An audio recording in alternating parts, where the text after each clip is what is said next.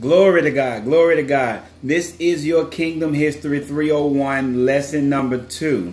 And we are discussing today Martin Luther, the battle axe of reform.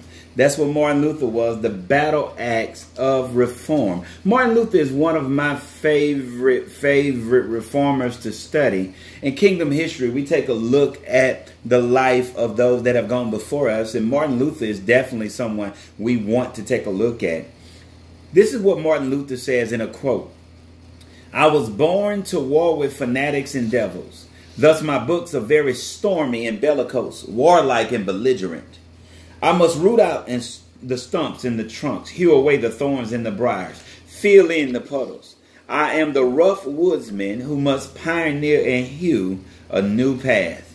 That's it. That's Martin Luther. That's Martin Luther in a nutshell. Excuse me. He was that type of person where he said exactly what he meant, and he was courageous, extremely courageous. So let's go on an overview for Martin Luther. Martin Luther was known for great courage. I want you to fill that in your blank. He was known for great courage to confront the world powers of Roman Catholicism and to reform or change the world. That's what he was known for, great courage and to confront the world powers in the hierarchy of the Roman Catholic Church to reform or change the world. Martin Luther was known for that courage to stand up. He didn't back down. He didn't run. So where did he come from? How did he get to that place of courage? Let's break it down. In the early years, number one, Martin Luther, fill that in your blank, L-U-D-E-R. That was his name, Martin Luther. Martin Luther was born November the 10th, 1483 in Elsben, Germany to Hans and Margaretha Luther. He was born as Martin Luther. Later in college, he changed his name to Martin Luther, but his name was Martin Luther. Number two, he was raised in a family where it was common to value hard work and reap the results of it. So this is what he was instilled with. Fill it in your blank. He was raised in a family where it was common to value hard work and to reap the results of the hard work. 6 months after his birth, his family moved to Mansfield, Germany, where his father worked in the copper mines. His father then established to purchase a smelter furnace of his own and became respected in his community. His father moved to a different place to get a job in the copper mines. He learned what he needed to learn, moved up the ladder, learned how to work a smelter furnace, and then he saved his money and bought his own. That's going to be very important right now. And he became respected in the community. His father went to work in a very dangerous field of labor, learned the process of converting metal from mineral material, and pulled his family out of the peasant class into a middle class by refusing to work as an employee when he could be the employer. So his father was ambitious and was courageous as well. Number three, in their house, discipline and prayer went hand in hand. In Martin Luther's house, this was a learned behavior trait that was acquired through the many years of struggle financially. They learned to depend on God to meet all their needs. And even after they were no longer in the peasant class, they continued to depend on God to supply all their needs. All of this was instilled in the mind of Martin Luther. His father was his hero, a praying man of courage and discipline, delivering his family from financial woes. That was his dad. His dad was his hero that will just work hard to get his family out of those financial woes. And his dad being his hero is going to be an important point. I want you to pay attention to that and remember that, because we're going to come back to that in just a second. So, number four, he received his bachelor's and master's degree at the University of Erfurt, where he went on to study law as his father instructed. Now remember, his dad is his hero. His father instructed him to go study law, and he did. He went and studied it. He did just like his dad because he wanted to please his dad. He wanted to be like his dad. He wanted to do some things that will honor his dad. He seemed content with his lot in life and the expectations of his father until July 2nd, 1501. When he was threatened by a thunderstorm. He was walking in a field in the forest and a thunderstorm hit. And in fear of losing his life, he cried out to the only help he knew at that time. And it sounds crazy to us now, but he cried out to Saint Anne. And Saint Anne was suspected to be the legend to be the merciful grandmother of Jesus. So he cried out and he said, Saint Anne, please save me. He promised in fear that day that if Saint Anne would save him, he would become a monk. Out of fear and terror for his life, he went to his dad and he told his dad, and he disappointed his family and changed his pursuit from becoming an attorney to becoming a monk and moved into the monastery. Now, in becoming a monk, he was committing to at least one probationary year of strict diet, rough clothing, vigils by day, labors by night, mortification of the flesh, the reproach of poverty, and the shame of begging. And he agreed to all of it. In 1507, he was ordained at the age of 25 to become a priest. Now remember, he wanted to be a lawyer to please his dad. He had to go against his dad, who was his hero, in order to fulfill his obligation that he made in a vow. Now that shows that he's a man of integrity, not only hard work, but a man of integrity. That's going to be important as well. Now at the age of about 25 years old, Martin Luther, the priest, taught the people about a banking system in heaven that held in its vaults the goodness that the people lacked in their personal lives. They taught that they had to transfer their goodness into their accounts so they wouldn't be able to come up short standing before God. The church taught that Jesus, Mary, and the other saints behaved much better on earth than they needed to in order to get to heaven. The extra credits for their goodness were stored in the heavenly banking system, which the Pope kept track of.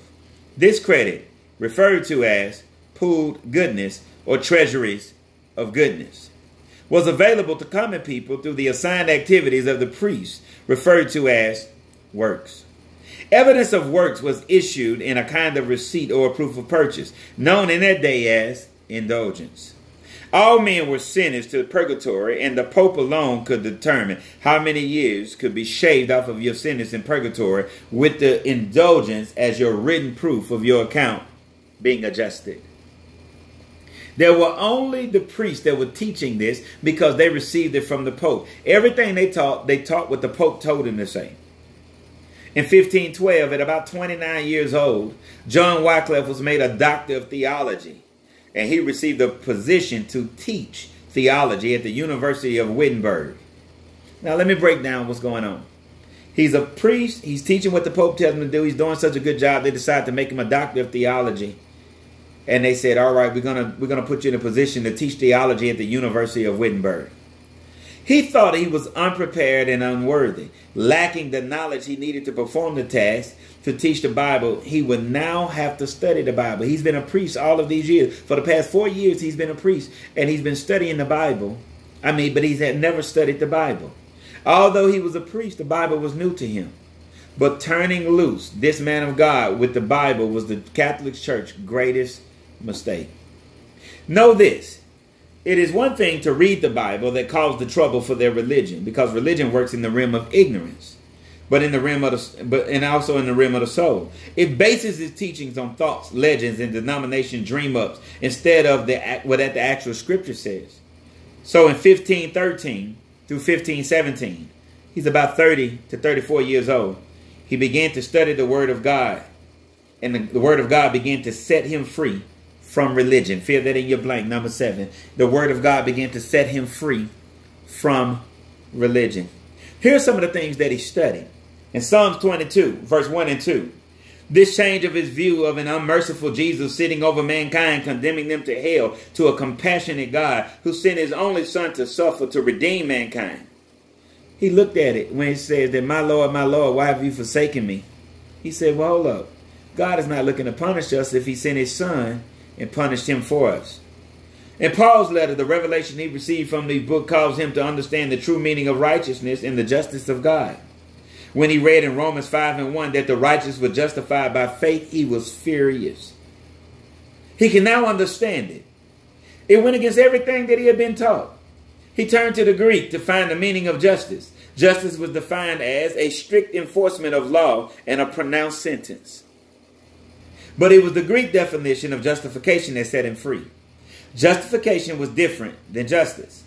While justice was the enforcing of the law and the sentence, justification was the process of suspending the sentence. Now you can see the plan of God. God didn't seek to damn man, but to regenerate him. And this process of regeneration was to take place by faith alone. Through this new revelation, Martin Luther understood that all of his worries stopped at the cross. All of his battles stopped at the cross. He realized that in the cross, it was Christ. In the cross of Christ, he saw the mercy of God. In the cross of Christ, he saw the very price of victory over Satan and his demons. He could now see the truth of God's redemption, and he immediately saw the error of the Catholic Church. He did not want the church operating in hypocrisy. So he sought every opportunity to bring the church to the light. He never left the church. He just wanted to teach the church. When truth is alive in your heart, it is impossible to remain silent to the lies and the traditions of religion. When truth is alive in your heart, it is impossible, fill it in your blank, it is impossible to remain silent to the lies of tradition. When Pope Leo X attempted to complete the largest, most beautiful cathedral of all time, he increased the sale of indulgences. When Martin Luther found out about this, he was extremely troubled. Luther began to work on the list of concerns, questions, and challenges regarding the use of indulgences. There were a total of 95 questions that he had when he finished. And that's what he did. He nailed them on the church door of the Castle Church in Wittenberg. This is what we call in history the 95 Theses. Martin Luther didn't write that to challenge the church. He just had some questions. He had some concerns. And he wrote a list of them, 95 of them. Now, nailing it to the church door was not remarkable. That's what anybody did. Anybody that had questions and wanted to form a discussion group, they would just nail their questions on the church door to form a discussion group.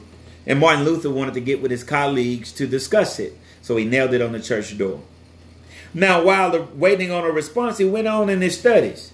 But what he didn't know was the 95 Theses that he posted on the church door had been translated from Latin into German. And it was circulating among the common people as well as the church officials. In fact, it spread all across Germany in a matter of weeks. That's remarkable. They didn't have internet, emails, FedEx, UPS, United Postal Service. They didn't have any of that. But it translated and spread. Martin Luther is a hero for writing the 95 Theses and having those questions. But whoever took it off the church door and translated it into German and began to release it unto the common people is also a hero. So in 1915, at 34 years old, Martin Luther went to Augsburg in the fall to debate what was the first of many face-to-face battles with religion. It was the first of many face-to-face battles with religion. Luther began to write what is called the Liberation Writings. These were messages and lessons filled with scriptures that could educate the common man according to the word of God. Through these writings, many were maturing. His popularity was growing, and he was becoming further established in his doctrine. A group of believers began to gather that who Luther would pastor, who were known as the Protesters or the Protestants. Luther pursued reform, deliverance from the wicked lies of religion. He did not protest the Roman Catholic Church in itself. He simply protested the lies and the manipulation of it. So he led a group called the Protesters or the Protestants. This is what we call them now, the Protestants. The Protestants. Every other denomination that is, whether you are non-denominational, apostolic, Church of God in Christ, Assemblies of God, if you were any of those things, Baptist, Church of God, it didn't matter. You are part of the Protestant group. So in 1534, 51 years old, Martin Luther translated the Old Testament out of Hebrew into German. This made the Bible available to all believers to study along with his writings of liberation. This was important because number 11, he was dedicated to preaching the gospel. Fill that in your blank. He was dedicated to preaching the gospel. He received the responsibility of reforming the faith of the church. He once preached 195 sermons in just 145 days. And when he couldn't preach, he wrote letters, he wrote pamphlets, he talked to people, he did whatever he could to get the gospel out. That's an important point. On February the 18th in 1546, Martin Luther closed his eyes and left the earth to be with the Lord. He was 63 years old. The Catholic Church that he oversaw became the Westminster Abbey of the Lutheran Church. That's where the Lutheran came from. They came from followers of Martin Luther. We honor Martin Luther as one of the greatest reformers ever to have lived. However, in all of his dramatic exploits, in all of his confrontational encounters, his great spiritual strength came from understanding the simplicity of the Word of God. That's the story of Martin Luther. I love that story of Martin Luther. I pray that it blessed you as well. We're going to continue to study history so that we can grow and develop in those areas. God bless you. Amen.